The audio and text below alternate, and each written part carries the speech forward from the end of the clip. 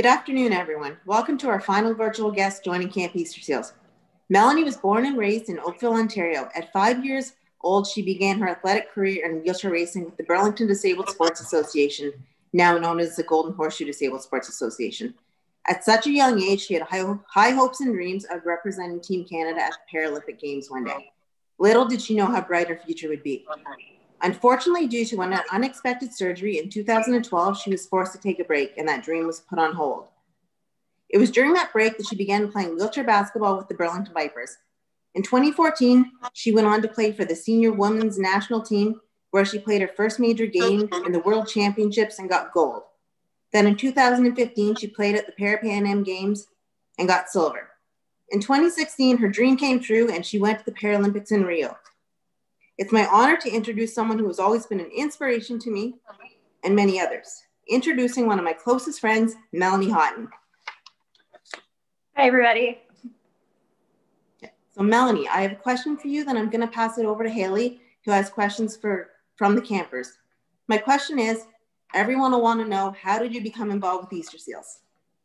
Yeah, so when I was born in 1988, that gives away my age, but yeah, my parents found out that I'd be born with spina bifida. And, through like doctor's visits and getting to know like the disabled community, we were put in touch with Easter Seals. And I started going to originally a family camp, and then it evolved into just myself going to Easter Seals camps. Wonderful. Thanks so much, Melanie. So now I'm going to move on to questions that I have for you. And campers, while I'm asking these questions, if you can type your questions in the YouTube chat, I'll get to those after I'm done these questions. So the first question I have for you, Melanie, is, so I think it's very clear that you're a superstar athlete. Did you always know that a career in sports was something you wanted? What made you decide to pursue a career in wheelchair basketball? Yeah, so like as Cheryl was saying when she was introducing me, I started out at the young age of 5. So once again, my parents were approached by coaches of Burlington Disabled Sports Association. And so at the age of 5, I was introduced to track and field. And it started out, just socializing, getting to know other individuals with disabilities and their families. And then it gradually became something that I wanted to pursue competitively. And it, like Cheryl was saying, it evolved into me switching to wheelchair basketball after my surgery in 2012. It took a whole year to figure out, what was going on with the surgery and the complications that came along with that. And Burlington Disabled Sports, Golden Horseshoe Disabled Sports now, offered basketball. So that's how I got involved with basketball. And no, I was not always wanting to play basketball. I never thought that I would be representing Canada for wheelchair basketball.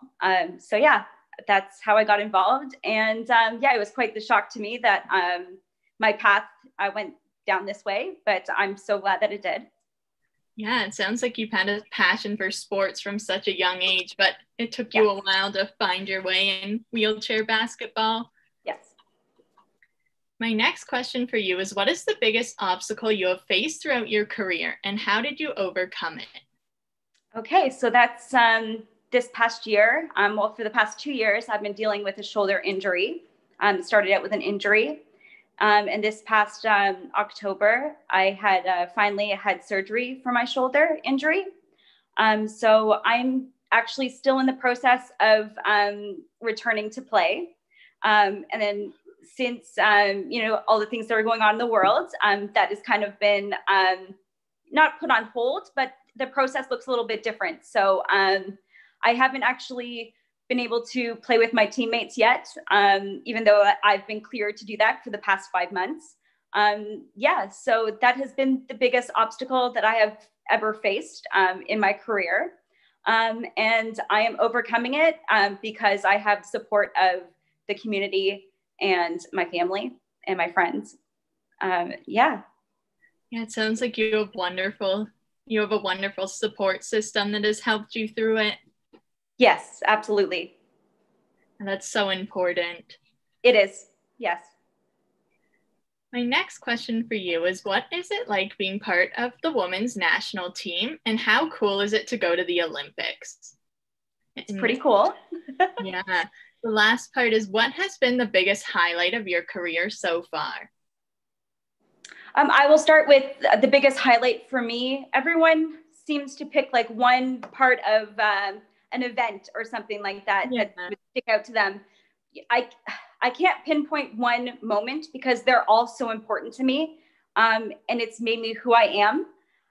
So I say the moment that I was selected for the women's national team is the biggest moment of my career, and it will always be the biggest moment of my career because if those coaches didn't select me to the team, I wouldn't have experienced any of these major games or anything along the way.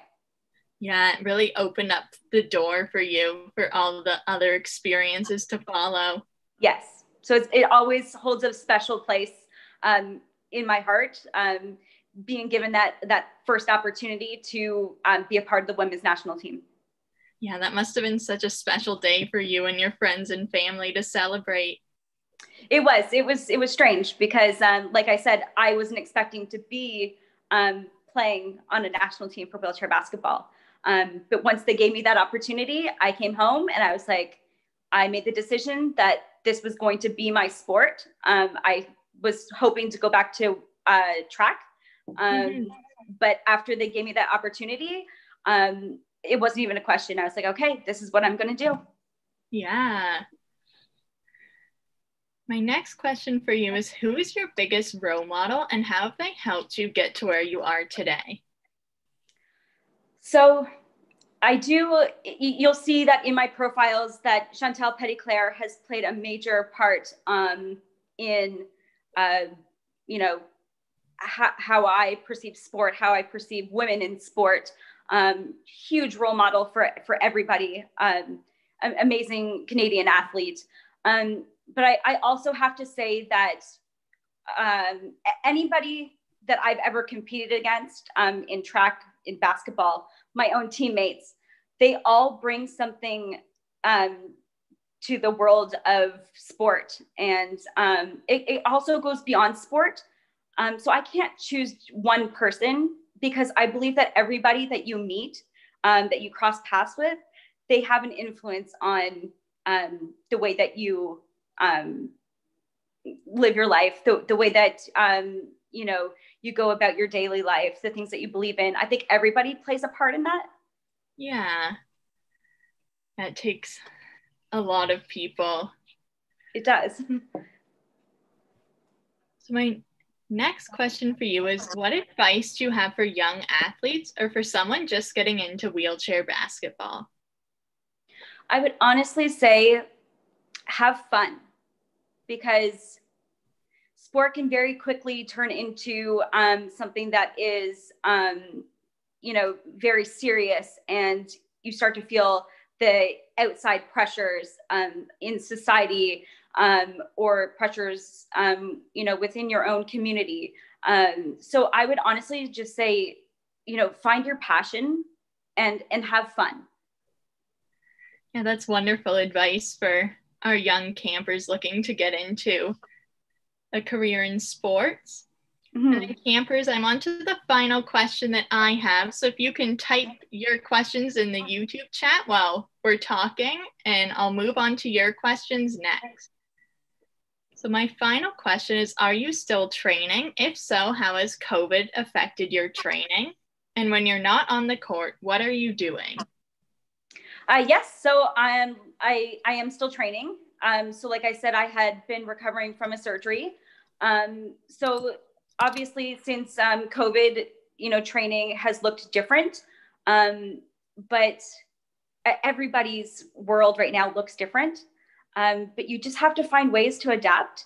And I believe, E-aster SEALs are teaching you at camp on, people with disabilities, learning how to adapt. to your environment, to things that you're doing, the activities that you're doing. So that's all we're doing as athletes, is we're adapting in the environment that we're given. So for example, training, in my small apartment in Toronto, or, coming back to Oakville to stay with my parents for a little bit, to have a little bit bigger space to train in. But also making sure that it's a safe environment has been so important for all of my teammates and myself. Yeah, COVID has really taught a lot of people how to be adaptable. For sure. And adapt to a variety of situations. I'm glad that you have been able to adapt your training to do it, like in your apartment, as you said. Yeah. We have some questions coming in from our campers. Our first one is from Katie, and she's asking, how did you get into sports? Yeah, so first of all, hi, thank you for your question. So I got into sports because my mom was approached by a lady that she worked with that happened to be one of the coaches for the Burlington Disabled Sports. And she wanted my mom to bring me out to the sports night, which was always Monday nights. And it started from there. That's really cool that your mom's friend brought you into it, and then you were able to find such a passion in sports that it turned into a career for you. Yes. Our next question is from Sarah, and she says, what was one of the highlights in your basketball career? One of the highlights, like I said, will always be being named to the national team. I can say also my first international tournament, which was held actually in Toronto, was the Women's World Championships in 2014. So it was special because my family had never seen me play basketball before. And it just so happened that our World Championships was in Toronto, and I had such a major support system. So many people tuned in, they came to watch me, and it was really surreal to see people while you're playing on the court, and you look up in the stands and you see faces that there to support you. It's unbelievable. Yeah, that's so special that your first international competition was in Toronto, and your family and friends and other loved ones could come to support you in person.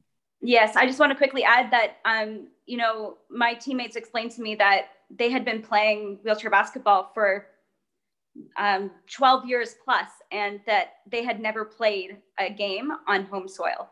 So, wow. Yeah, so it really struck me as like, wow, I should really absorb this experience, because that may never happen again. Yeah.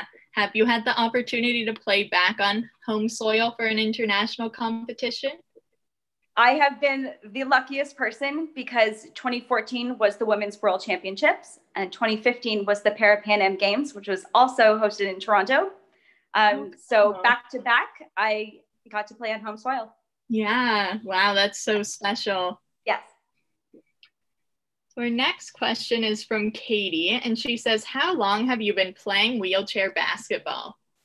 I've been playing wheelchair basketball since I got selected in 2013, the end of 2013, that was my first year as just a development player. My first year playing on the senior women's national team was 2014, which was the year of the Women's World Championships. Yeah. So it sounds like you really got in at a good time to be able to play 2 years in Toronto. Yeah, absolutely. Our next question is from Sarah, and she's asking, what is your advice to young adults/children living with physical disabilities who don't succeed at first?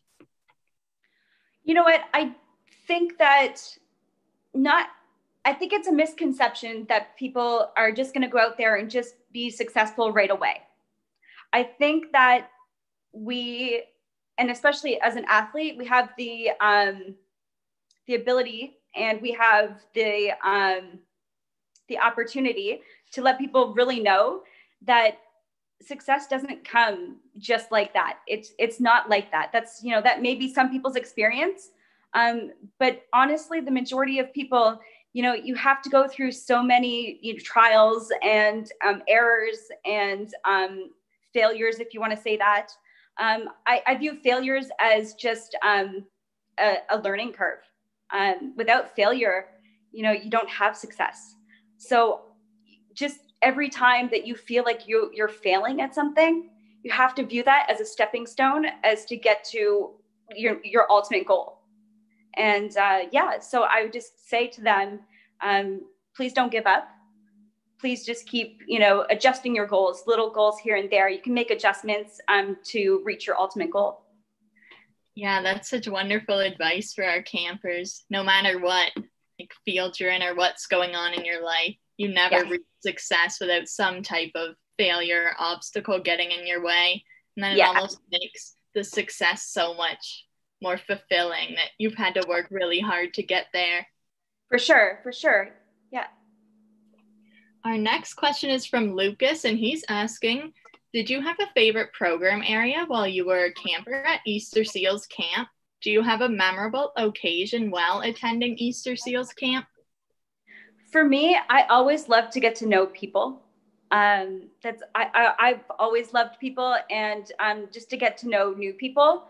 So I'm not going to say specifically an activity, because I don't think, so like socializing is not a specific activity, but it's a byproduct of what the camp brings to people. It's a sense of community. It's a sense of, getting to know people with similar or different disabilities and abilities. So my favorite part was getting to know new people and what they're doing. Yeah, that's such a special part of camp. And I think a lot of our campers would agree with you that the socialization is one of the best parts of camp that people look forward to all year. For sure.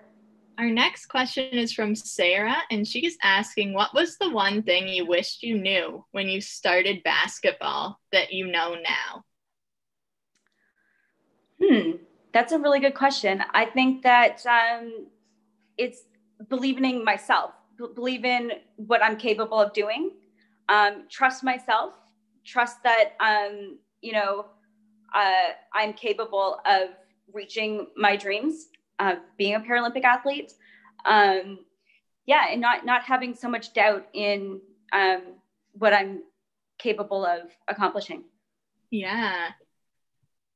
And our next question is a repeat question, but maybe Leon wasn't on when you first answered it, and he's asking again, how long have you been playing wheelchair basketball? So I started, I'll say the first time I was on the national team, women's national team, is in 2014. The previous year, 2013, I was just on the development team. And then our next question is from Arta. And they're asking, what's something that your career has shown you, and do you have any goals for the future? My career, I think, and sport in general, teaches you so much in life. It's way more than just a game to me.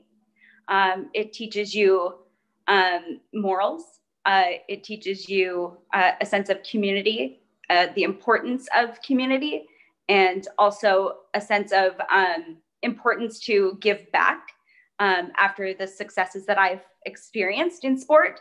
I feel the obligation to give back in the community, and that's what it has shown me.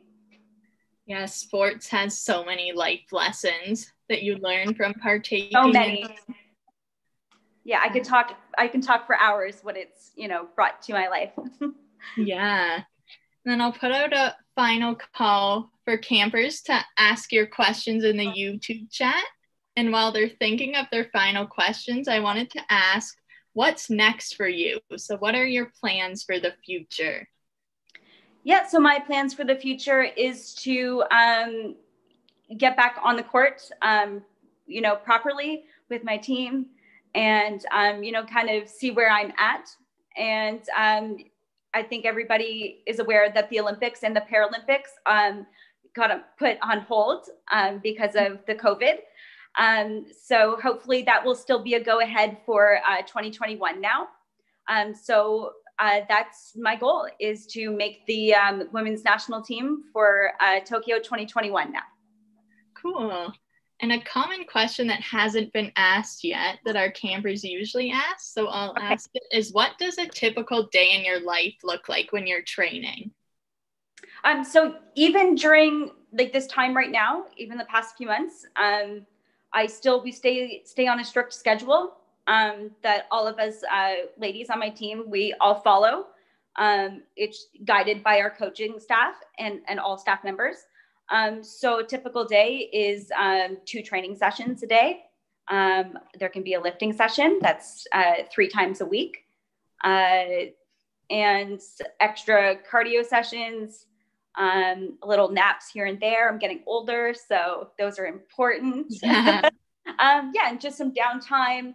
And since COVID, we've actually implemented video sessions twice a week, sometimes 3 times a week with the whole team, and then just small pockets of us in small groups with the team to do team building, team bonding, and just really make sure that we're staying connected. So it's a misconception that, during COVID, that we're not doing very much. We're very busy and keeping on track for our goal, to do very well on the international stage in Tokyo.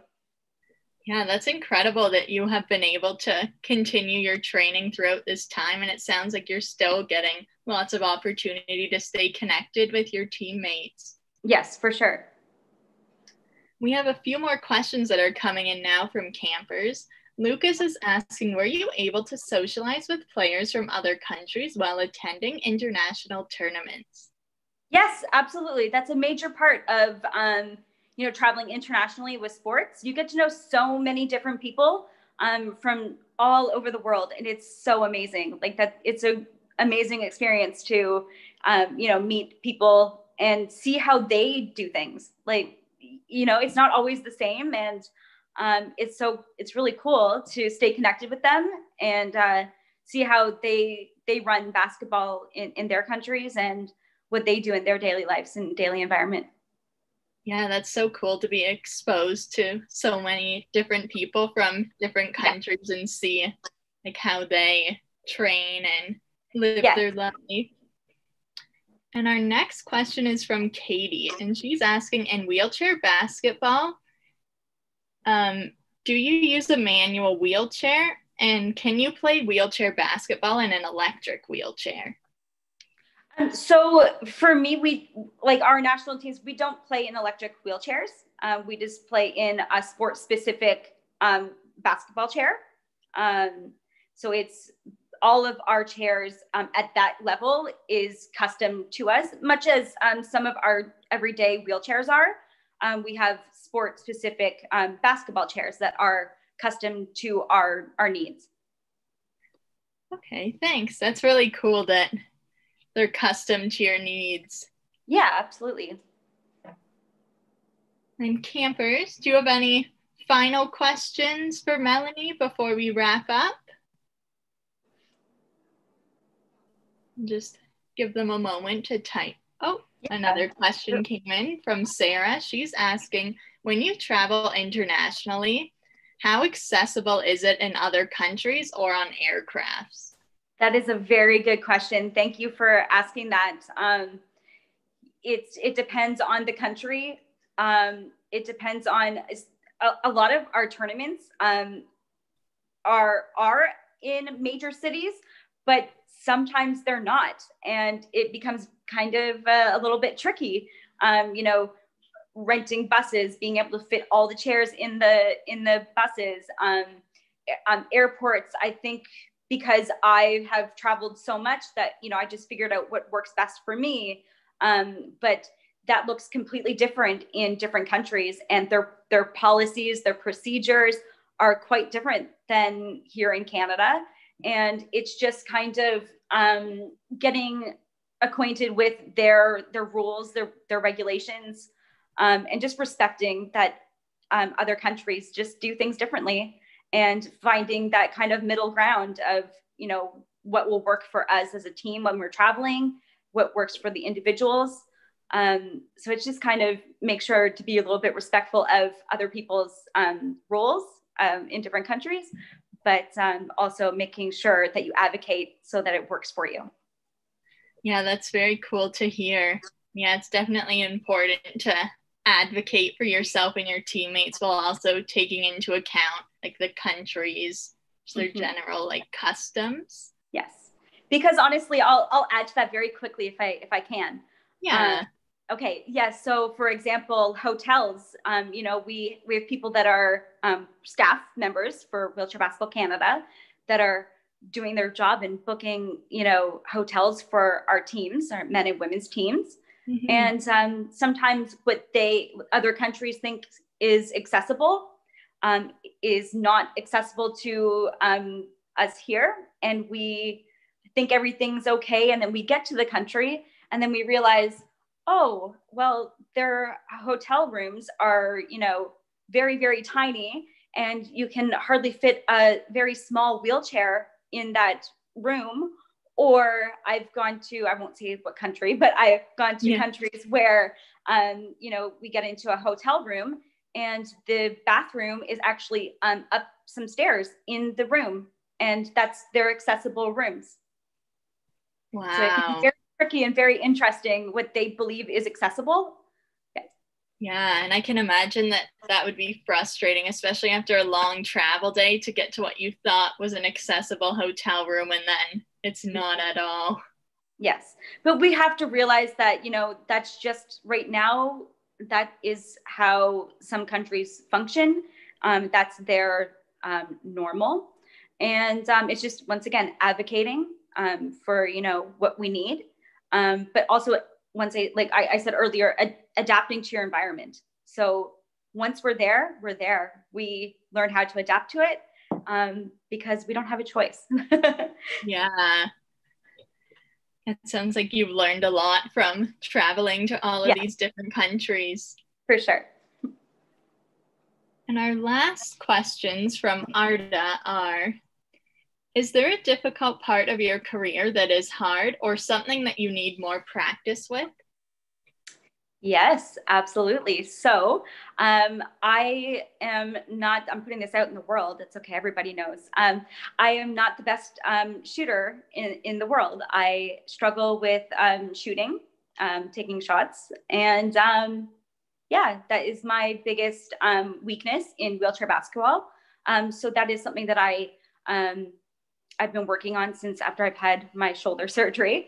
Yeah, just being able to identify your weaknesses and really work on those.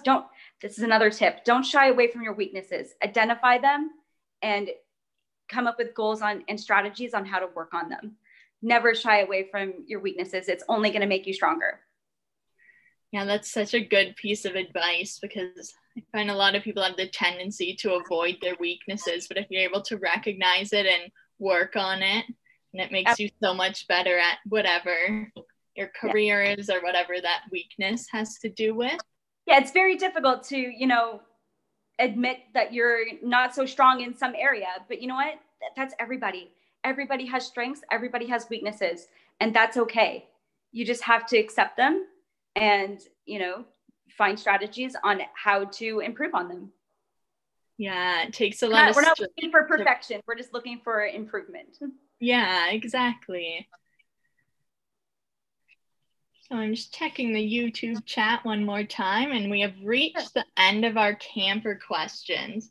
Okay. So I wanted to thank you so much, Melanie, for coming on and talking with us and our campers. And thank you so much, campers, for signing on and asking all of these wonderful questions. Thank you so much for having me. I really appreciate it. Do you have anything to add, Cheryl?